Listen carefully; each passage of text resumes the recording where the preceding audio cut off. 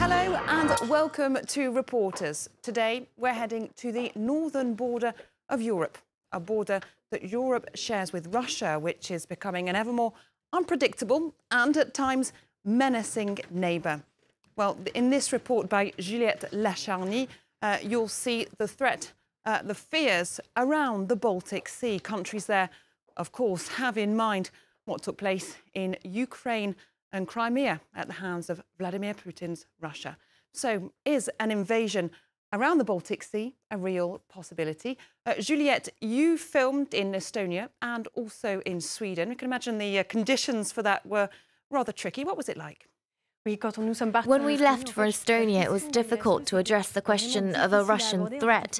A quarter of inhabitants there have Russian origins, and the annexation of Crimea rekindled debates relating to identity, so it was quite a sensitive topic to approach. On the other hand, in Sweden, it was easier to talk about the issue. People talked about Russia freely.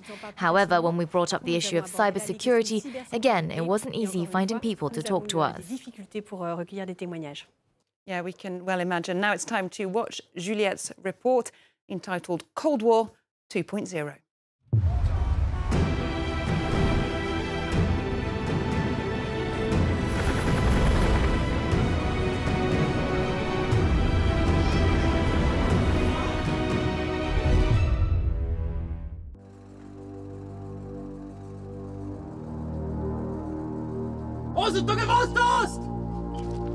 For these men, there's no time to waste.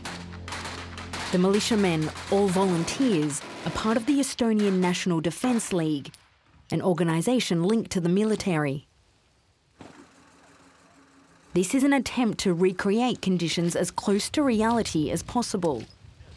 Since the fall of the USSR and the restoration of independence, Estonians remain on their guard against what they call their big neighbour, Russia. 19-year-old Tanal joined the militia last year. He admits the tension is palpable. All the stuff that goes around, like the Russians and with the American China, it's really putting us on our high toes. It's not long when I think the bad things will happen and the war may be coming soon. According to their general, an armed conflict with Russia is unlikely. But the war in Ukraine and the annexation of Crimea in 2014 have left a mark, especially among the young. In 2015, the number of new recruits doubled compared to the year before. We're happy that more and more people want to join, especially young people. I think they feel there's quite a level of threats, so they want to contribute and to be sure Estonia stays free, that we can live our normal lives. In Tallinn, the capital, Andres Lember is leading another battle, the war on information. And member of the National Defence League for the past 30 years, he's also the face of the website Proper Stop. Launched after the war in Ukraine, the platform corrects propaganda and false information distributed by some Russian media.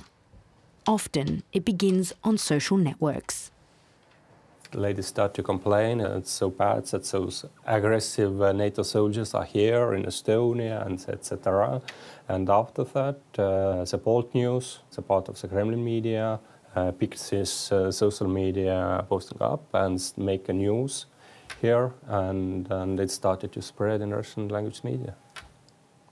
Like it was totally a lie. There was no British soldiers on that day and that place. Every day, Andres and his colleagues monitor around 80 Russian outlets.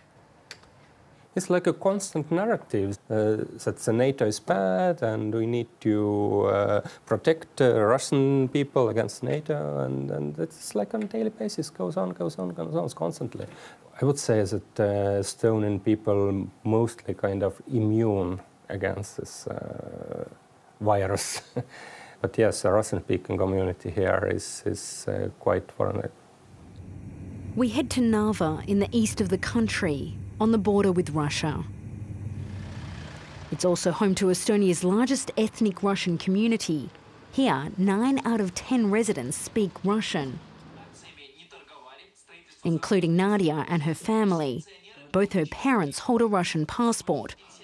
Nadia's mother has been living here for more than 25 years. Her father was born and brought up in Narva during the Soviet times. Neither of them is fluent in Estonian, the national language. I mostly watch Russian channels because my Estonian is very basic. Simple phrases, so I don't understand what the people are saying on the Estonian channels. Russia's annexation of Crimea has strengthened fears in Estonia that the small Baltic state might be next. But Nadia's mother dismisses the idea as inconceivable. It is very strange for me and also painful because Russia is my homeland. I grew up there and I do not see Russia as an aggressor. It hurts me when the people say that. Like many of Narva's residents, Nadia's parents feel Russian at heart but are profoundly attached to Estonia. While the economy in Narva is doing much better than in its neighbour Ivangorod in Russia, the rate of unemployment is one of the highest in the country. Once neglected, Narva is now in the spotlight. Its cultural scene is flourishing and the city has become a strategic pit stop for state officials, including the president, who visited Nadia's school last September. Here she is. She told that Narva doesn't have to become more Estonian city. It doesn't have to be changed, but maybe they will just pay more attention to this. For this generation, integration is much smoother than for their parents, even if obstacles remain. But for them, there is no doubt. Their future is here. I don't really want to go to Russia because they have serious and high level of corruption, and I don't think it's a really democratic country. So I prefer to stay in European Union. And yet the Russian border is just meters away. Of the 1.5 million inhabitants in Estonia, almost a quarter are of Russian origin. In an attempt to encourage integration, the government has turned to local academics, including these men and women. Over the next 3 days, they'll participate in workshops designed to teach them about Estonia's defence system, but also how to counter external propaganda. I think it's important to obtain information related to our neighbour because we don't always know how to decipher the truth from what's false in the political discourse. We head south, 200 kilometres from Narva to the town of Tartu, to meet Grigori Senkiv. Thanks to his help, the workshops, originally in Estonian, have been available in Russian for the past 3 years. On the agenda today, a lesson on disinformation and a visit to the military base to meet the armed forces.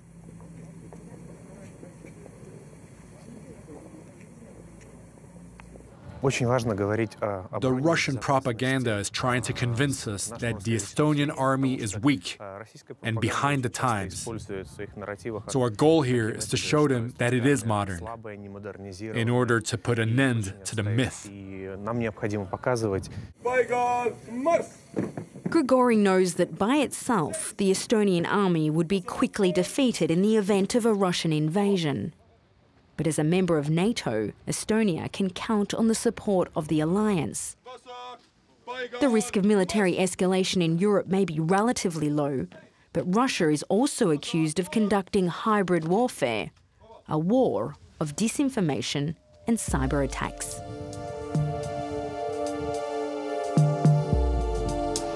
In digitally advanced Sweden, cybersecurity has become a national priority.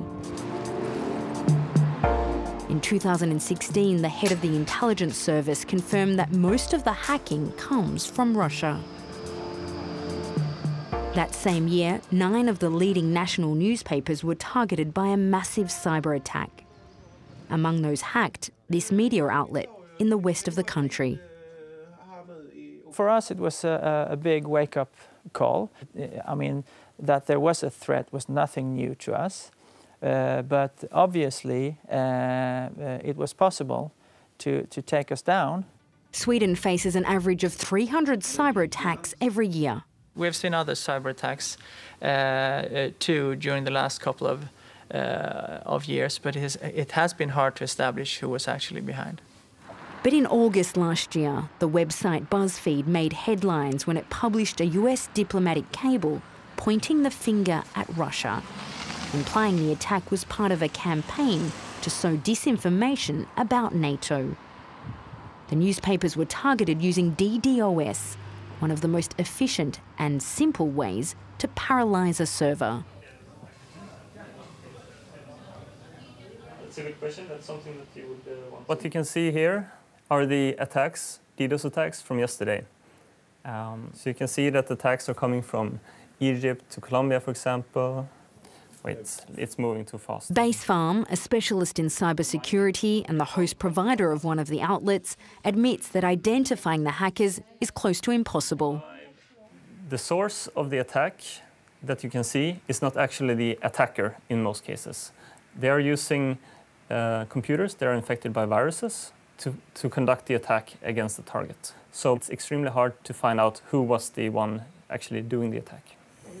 But it's difficult to remove Moscow from the list of suspects.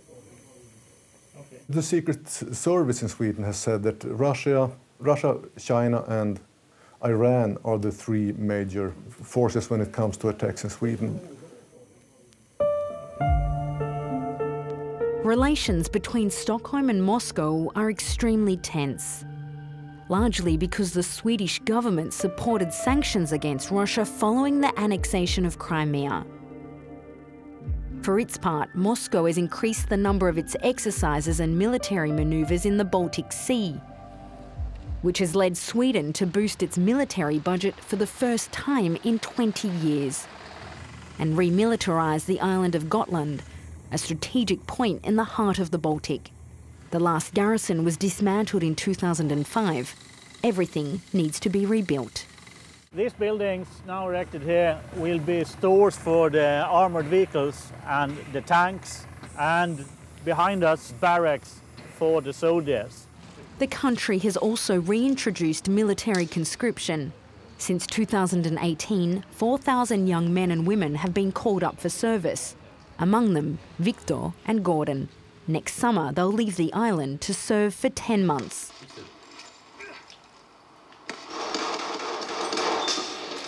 I think it's a great thing. Though a lot of other friends and, obviously they're not happy. I'd say it's like a 50-50. A few months ago, like all Swedes, they received a leaflet outlining the measures to take in the event of a crisis. It came like out of nowhere, and they could send the wrong message that we are about to join a war or something like that. Could send those messages, but as far as I know, we're not currently at war. So. But the war of nerves has already begun. The remilitarization of the island could be seen as provocative by Moscow, and Sweden is taking no chances. The one who have Gotland have the ability to influence the sea and airways within the region. So you can decide who will fly in the area and who will go by ship in the area. Sweden promised itself an era of peace, but now finds it has to defend itself. The spectre of a new Cold War is looming over the Baltic. Well, let's get more now with the journalist who filmed that report, Juliette Lacharnay. Juliette, is there a real threat here of a full-blown military conflict, do you think, or is this more of a fear, a fantasy? Oui, en fait, when you watch this report, you realise that the military threat is low, but high-ranking officials in Estonia told us you mustn't underestimate the threat. Estonia is in a particular position. Its relations with Russia have been contentious for a very long time. It was a part of the Russian Empire, then the USSR, so the notion of a Russian threat, the fear of invasion, isn't new at all. It's why many people are very suspicious of what they call the big neighbor. They also predicted what would happen in Ukraine. We met with the commander of the Estonian Defense League. Take a listen.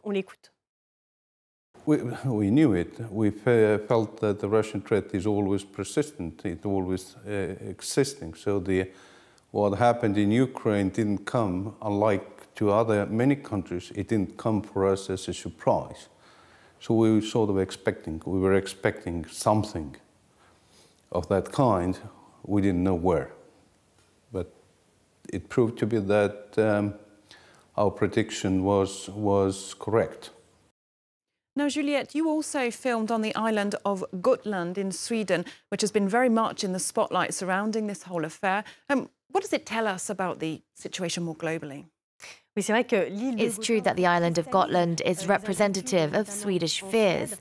If you look at their geographical situation, well, it's an island that's situated just 300 kilometers away from the Russian enclave of Kaliningrad. That's where they have missiles with an estimated 500 kilometers in range. The worst scenario for NATO and its military partners such as Sweden would be if Russia invades Gotland with the goal of reaching the Baltic states. That would really be a new element of destabilization in the region. All right, thank you very much indeed, Juliette Lacharnay there with your fascinating report. That's it for Reporters, but do stay tuned to France 24. Plenty more coming up for you.